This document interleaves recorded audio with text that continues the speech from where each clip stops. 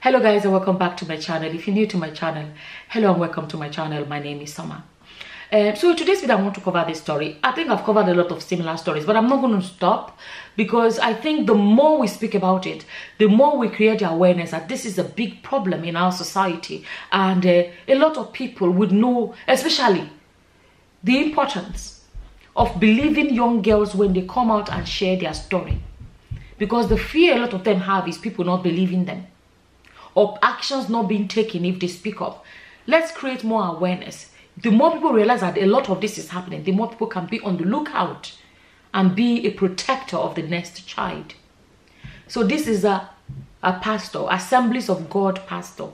Okay, let me read it. This one is from Daily Post. It says, court remands Assemblies of God pastor for alleged rape, you know what I mean, of a minor. This girl is only 13. It says an Abbas South Senior Magistrate Court on Tuesday remanded 60-year-old Chukwuemeka Oji, 60-year-old, 13-year-old girl, okay, at the correctional center over the alleged rape, okay, you know what I mean, of a minor. It says Oji, a pastor of Assemblies of God Church, is facing a one-count charge of serially, not be once, he did it several times, raping a, you know what I mean, a 13-year-old girl that lived with him, house girl. I tell you guys where I got it from. If you want to go read the full, you can read it. But let me grab like important points I want you guys to get. She said that after Oji's third time, she told his wife, Mercy, who reportedly confronted him over the allegations. Right? But the pastor denied it. He says, however, he continued to do it and threatened to send her back to her parents in the village. Possibly she's from a very poor home and her parents cannot afford to care for God. Cannot afford to care for her, so she knows that she's gone there to stay. Let me put it like that, okay? She now said, okay, he will send her back to the village if she should expose him. And he said, she said that the threat deterred her from telling her parents. Oh, she said she said that the threat deterred her from telling her parents, who worship in another branch of the church. Another thing, sometimes children may say, my mother will not believe me, my father will not believe me. This is the pastor. You see what happens? This image they create, pastors are unquestionable. Touch not my anointed. See. So she was saying her parents attend the same church. She didn't feel like she would be believed, or she felt like this pastor is too big to be reported. Okay? Okay. So she couldn't tell her parents what she said. She said that this deterred her, okay, from telling her parents what she was passing through. Then she said after Oji's wife had gone to market on a particular day, he asked her for it, right? She refused on the ground that it was that time of the month. And then she said that Oji, the pastor, however, forced her to suck, okay, his thing. An act she described as nauseating to her. Imagine what that girl has gone through. Only 13. Only 13. She said that because she could not satisfy him, he ordered her to cut the overgrown grass in their compound as a punishment. So it was after that she went to school crying.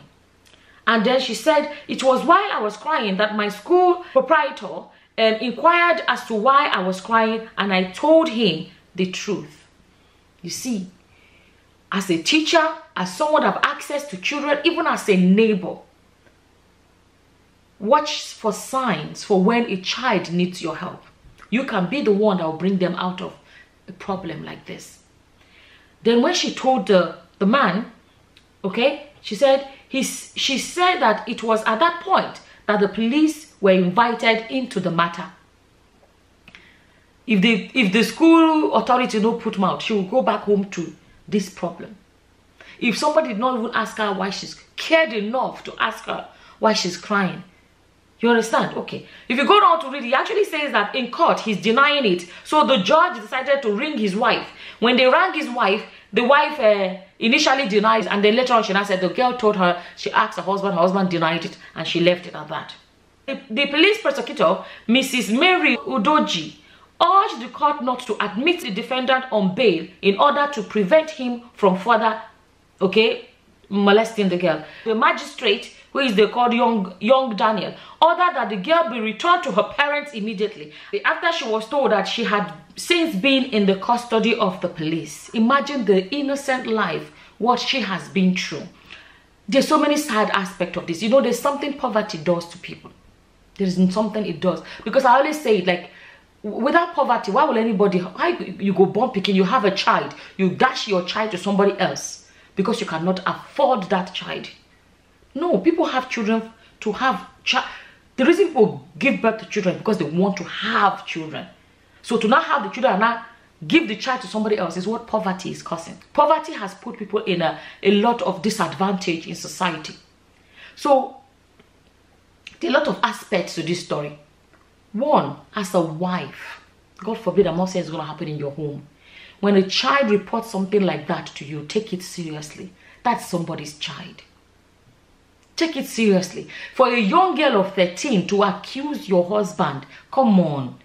She can't just wake up and accuse. Let me tell you, that woman believed her. Because if she did not believe her and the husband is denying, as a wife, she would have been angry with the girl and say, how can you lie against my husband like this? But she left it. Typical Nigerian way of save marriage, save everything at all costs, at the expense of an innocent child. Where is the she's the pastor's wife. Where is the Christianity in that? Where is you see, a lot of these churches, messages like this should be preached. Yes, God hates divorce, God hates this, God hates that, God hates whatever. You must be married till that kid it's for better for worse. So they hold on to that aspect. They forget the other things that God hates. God definitely hates what that girl was going through. And I bet you that that wife was more concerned about saving her marriage, saving her family, because the man is her family, than to save that little, girl. Tell me how. If the girl told you your husband did this, and your husband now denied it, and you believe your husband, that means the girl was lying. Yet, she didn't get angry and say, how dare you lie on my husband? Get out of my house. Right? She still kept her there. Because they prioritize other things. How do I say that? What would the world say? How can she come to church and everybody will know that her own husband is in jail for doing this? Everybody wants to paint a picture of a perfect marriage. There is no problem. Everything is going well. But the child's life is being damaged in the process. Let's be speaking the truth. Another thing I've always said, it's not the first time we've heard about pastors and house girls. We've heard one story here, one story there. But you know, it is only this pastor who knows. If it was a mega GO that is flying private jet, or, you know, this lavish show has a lot of mansions and all this, you think they will pick him up. It not going to happen. It not going to happen. Justice is not, let me tell you, it's the good thing. I like the way this case has been handled. Beautiful.